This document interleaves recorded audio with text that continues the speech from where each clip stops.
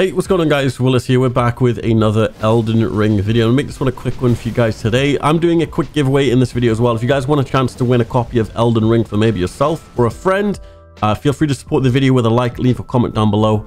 Obviously, subscribe to the channel. In this video, we'll be showing you a pretty cool weapon, which is actually kind of nuts. It has a cool, unique skill on it, which makes it do a lot of damage, and not a lot of people know about it. So yeah, here's how to get it. So you can actually get it quite early on in the game.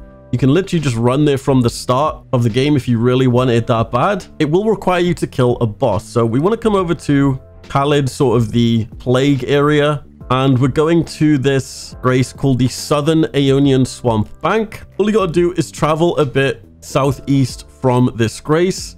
You need to make sure it's nighttime as well. And you'll see this sort of big, ugly looking baby bird. Kill it, and then when you kill it, you'll get the weapon called the Death's Poker. It has a very unique skill on it called Ghost Flame Ignition. And basically the way it works is when you use the skill, it actually has two different variations. If you use the skill and follow up with a heavy attack, it will actually cause a massive explosion, which does a ton of AoE damage and a huge burst of damage at the same time.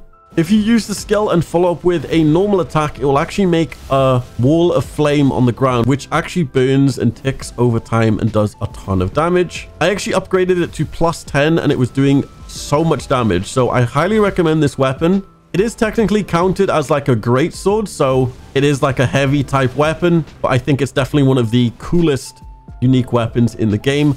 Go and pick it up. It does a ton of damage. Hope you guys enjoyed the video. And once again, be sure to leave a like and a comment if you'd like a chance to win a copy of Elden Ring for your platform of choice. And I'll see you guys in my next video. Peace.